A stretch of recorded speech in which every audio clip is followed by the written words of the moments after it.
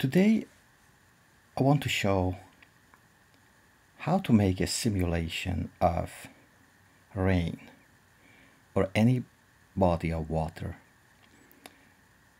like rivers, seas, oceans, ponds. On Blender we keep the cube here. Let's press S, well, scale, that is hotkey for scale, S.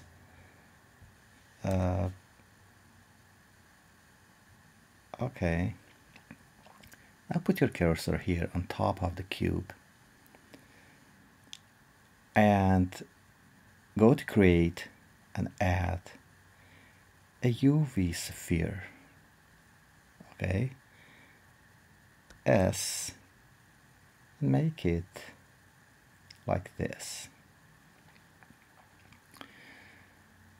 While selecting the sphere, go to physics. That is on the right side of your screen. Physics. Press fluid. Well, this is going to be the fluid. And select inflow. Now select the cube. Again, go to physics here.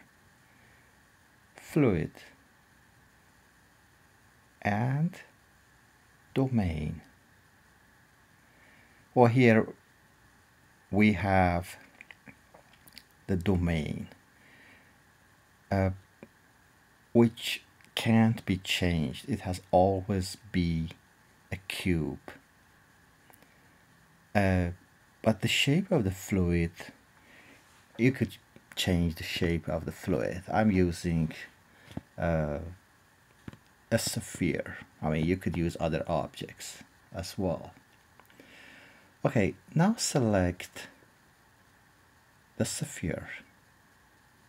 Okay, press shift and select the cube.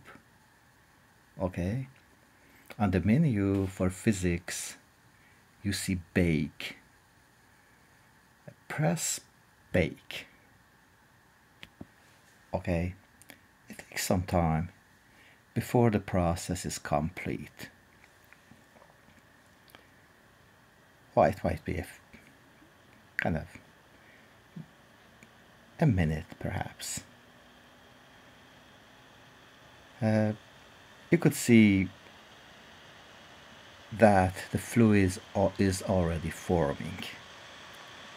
Okay, the process of baking is complete. It's 100%. Here you would need to, well, before that, if you run the simulation, you can see it's working, the domain and the shape of the fluid.